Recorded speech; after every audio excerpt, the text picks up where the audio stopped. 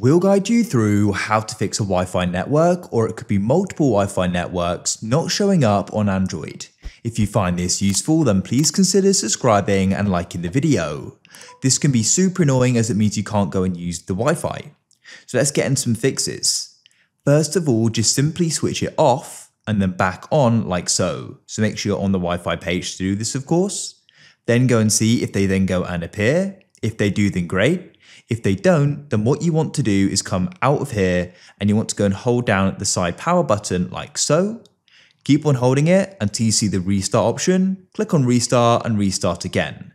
Now wait for your phone to come back on again. Doing this just refreshes everything, so it's worth a try. Once your phone starts again, we can head back to our settings, into connections, and then into Wi-Fi, and go and see if the network will then go and appear. If it does, then great. If it still doesn't, then what you want to do is go back like so, and we're going to try doing a reset.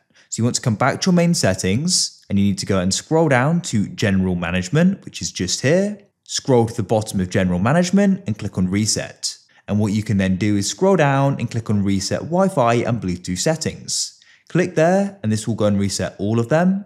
So make sure you're sure and then click on Reset at the bottom. As you can see, they've now been reset. So then what we can do is come back to our Wi-Fi settings. Now go and see if that solves the problem and if you can go and join it. If you found this useful, then leave a like.